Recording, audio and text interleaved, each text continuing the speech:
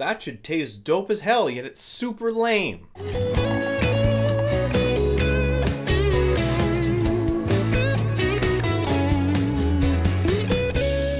Hey guys, this is my review for The Dark Tower, a film I was quite interested in, mainly because this is supposedly Stephen King's magnum opus. This is a series, it's based on a series of books that he's been writing for somewhat like 30 years. It's a series I've been meaning to get into, but admittedly the trailer looked cool. The idea of mixing science and sci-fi and fantasy all together looked like a really cool combination. This film also has two of the biggest actors in Hollywood right now. Idris Elba as a cool gunslinger and Matthew McConaughey as a Jersey boy douchebag sorcerer. Somehow they're both kind of lame. The film focuses on a kid named Jake who's obsessed with this world that he sees in his visions.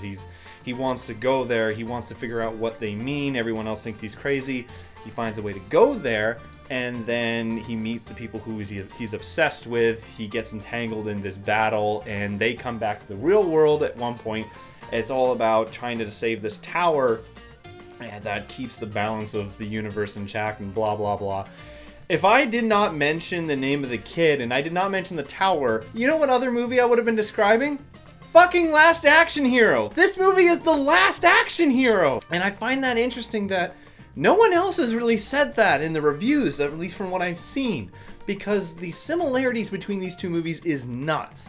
The movie itself, though, there's this really cool world that is ripe and open to explore, and they don't fucking do that at all. Now, it's really weird when considering certain films like, say, Jupiter Ascending that spend way too much time world building. And this one doesn't do it at all. There's all these elements, the idea that there's computers, there's that guy who was the stoner from the frickin' Cabin in the Woods. There's these demons that are trying to break through. The Man in Black is obsessed with destroying the tower so he can bring the demons in. Somehow this connects to the real world, and there's no explanation how any of this shit works. No one bothers to explain, even for like 5 minutes. And what's really weird is this film goes back and forth between really good pacing and really bad, really quick shit. For instance, the beginning of the movie starts off actually pretty solid, then it really ramps up and it just rushes through shit. And at one point they're in this village in the other world, and they spend like 20 fucking minutes there until there's an action scene, but literally the build up to this action scene took so fucking long because there's so much unnecessary padding at this part. But then we move on and then it speeds up again and all this garbage is just drifted over. Jackie Earle Haley's in this movie for reasons? You don't even know why he's in it. He's just there. Now, Idris Elba has elements as the gunslinger, as this guy who's kind of down on his luck, but he's been beaten, but he's just obsessed with revenge.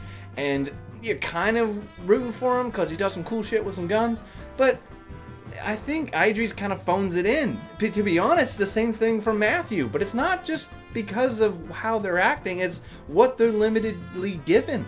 They're given such little room to really delve into these characters. Matthew McConaughey as a person, you like him so much, and he doesn't really do anything evil. Sure, he does a few things that are kind of evil, but in terms of actually being the big bad, I didn't really feel it. I didn't feel that he was evil in this movie. Just, I guess because how he was delivering the character. It is so limited because it's PG-13. There should be blood fucking everywhere and there's none of it. The fight scene, there's a fight scene between Matthew McConaughey and Idris Elba, and Matthew McConaughey can catch bullets and shit. You would think that'd be cool, right? It looks so stupid. It looks so lame. I never thought I'd say that. Matthew McConaughey catching bullets was super boring. And that's the biggest problem with this movie, is it's boring. I almost nodded off like 3 times watching this. There's a lot of elements of The Dark Tower that made me want to get interested into it. There was little peaks here and there of cool, interesting elements. The kid is actually probably the best actor in the whole movie, and he's with 2 juggernauts. It's just not a very investing film. It sucks because Sony totally tries to set up a franchise. The film suffers the most from a completely really short runtime. There could have been at least another 25 minutes added and no one would have given a shit. I don't understand why it had to be so short. And what's funny too is Avegari Goldsman, I totally pronounced his name wrong. This is 2 shitters for him this year, because he had a hand in the story and the screenplay for The Last Night. And now he's got involved with this garbage? Anyways, guys, my final rating for the Dark Tower is a 2 out of 7. It's just a wasted opportunity. Plain and simple. One of my friends, I'm going to use your quote here, James, he called it the Toyota Camry of movies, and that's pretty accurate. Anyways, guys, I hope you enjoyed this review. See you guys next time.